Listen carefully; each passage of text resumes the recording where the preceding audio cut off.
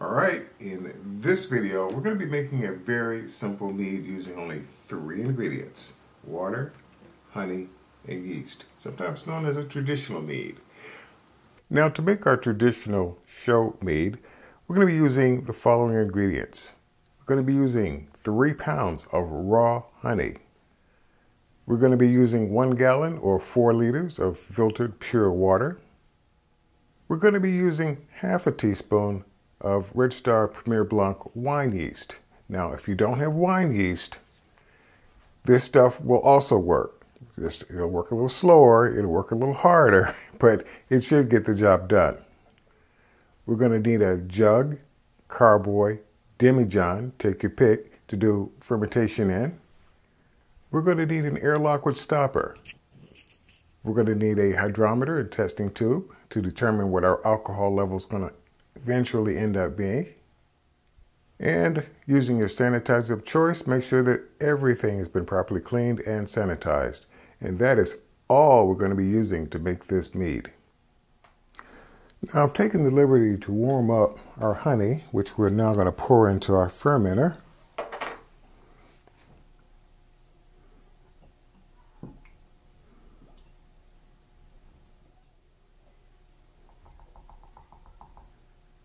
Let's get that in there. Now, the next thing we're going to do is add in about half of our water.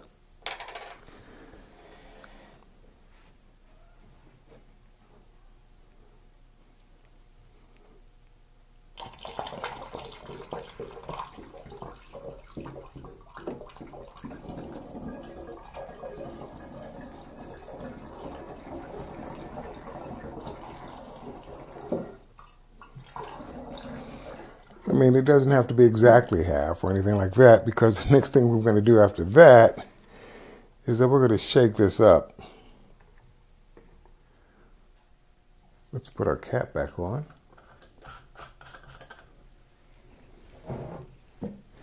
Nice and tight. And let's get to shaking for 2 reasons. 1, to dissolve that honey, and 2, to put more oxygen in our mix, which our yeast is going to badly need later on. So it'll take about a minute or 2, closer to 2.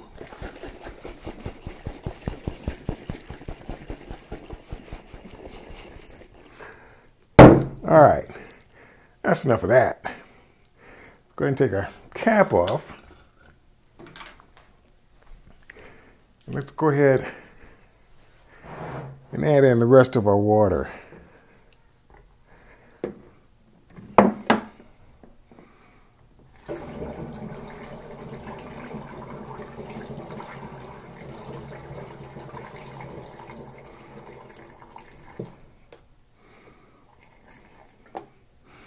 To about yay high.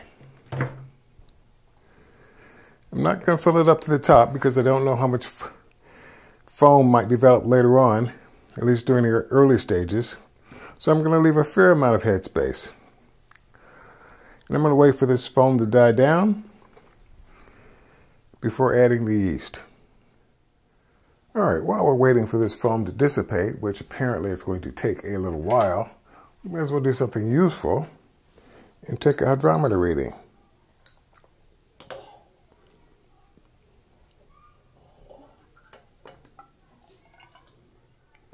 And it looks like our hydrometer reading is coming in at 1.090.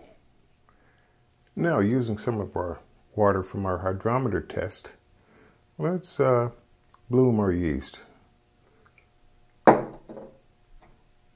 Again, using half a teaspoon, which is more than I normally would use, but because we're not using yeast nutrients, yeast energizers, we're going to give this yeast a pretty good shot.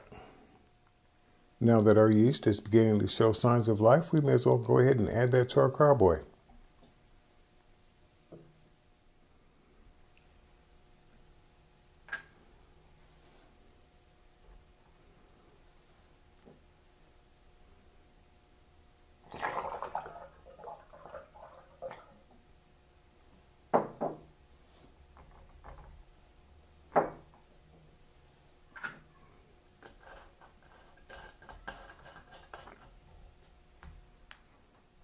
Now before I put on the airlock, I want to give this one last good shake.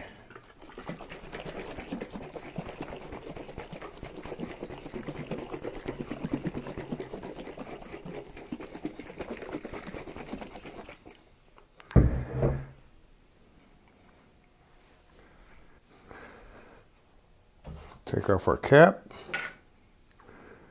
put on our airlock. Now let's go ahead and label our creation.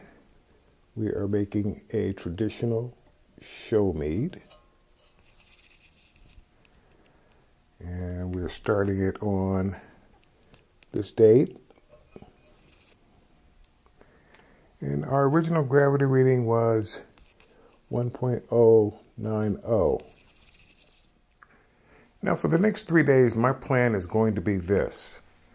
Once a day, I'm going to take off the airlock, put the cap back on, give it a good shake. Take the cap off, put the airlock back on. After that 3-day period, I won't be doing any more shaking, but what I will do is that I will reduce this headspace that I've got to something a bit more reasonable. And after about 10 days or so, depending on how much yeast has developed along the bottom of the carboy. If it's about 1 finger's worth, then I'll go ahead and rack it into a secondary carboy, start the process of bulk aging, and let it go on for the next several months. Probably end up doing a total of 3 rackings until it becomes clear.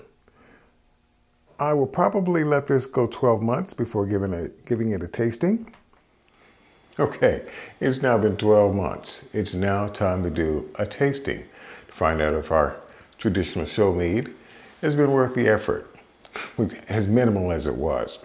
Now, a couple of things that are going to make this tasting a little bit different from what you normally see. Normally, you would see me opening up a bottle that's been properly bottled and corked and labeled and pasteurized and all of that. Well, not this time. This time, we're going to go straight from the carboy. Time being what it was, I just didn't have time to do all that. All that will be done later. What will be done later again is also going to be, 1, I'm going to back sweeten it to my taste. Following that, I'm going to degas it. Following that, I'm going to pasteurize it. Following that, I'm going to bottle it, cork it, label it, the whole 9 yards. But this is going to be straight from the carboy into the glass. And we're going to find out what a traditional mead dry tastes like. Now, just to remind myself, it did start out with a gravity of 1.090. I'm assuming it's gone dry to 0.990, which would give it an AVB of about 13.13% or thereabouts. This one will, of course, be racked into another carboy prior to doing that whole degassing, pasteurization, back sweetening process.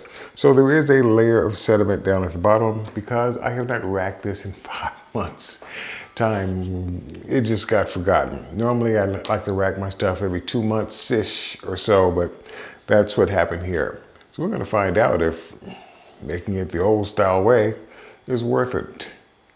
Remove the airlock, and with a properly sanitized wine thief, we're going to go ahead and pour us a sample. I'm not too concerned about the headspace that's going to occur, or the increase in the headspace that's going to occur, because again, this is going to be back sweetened. So even after I rack it and this level comes down a little bit more, by the time I back sweeten it, all of that will come back. I'm not too concerned about that. I'm going to get my 5 bottles worth.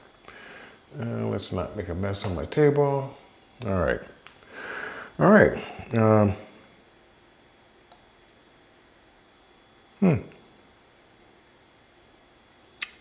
Yeah, you can smell the alcohol, and yes, you can smell the honey. When I made this, was just your generic Wally World clover honey, nothing special. I did at the same time make just a standard mead using orange blossom honey, which I need to bottle and all of that later on, but it's now time to do that. But yeah, I mean, yeah, it's hazy. It's not totally clear. This was one of the first meads that I started using a homemade yeast nutrient on. That whole process turned out quite well. Okay, That little edit there was my wall clock, my pendulum wall clock chiming off 10 o'clock at night, and I decided to just go ahead and edit that out. But again, it smells sweet, surprisingly. Let's find out if this requires any back sweetening at all.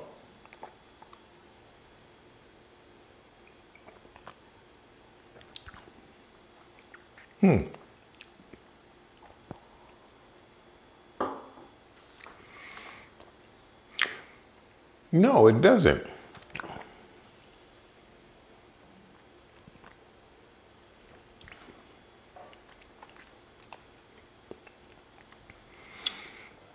I mean, there is a slight degree of dryness on the tongue, but it has enough residual sweetness such that I think I will do a hydrometer reading after I finish this tasting, and I will include that in the video, just to find out just how dry this actually became. But as it is right now, straight out of the jug, unpasteurized, unback sweetened.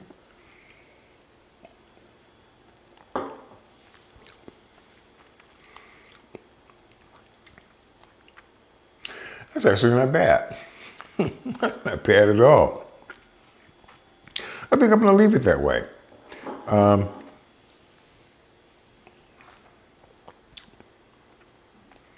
Yeah, I'm going to leave it that way.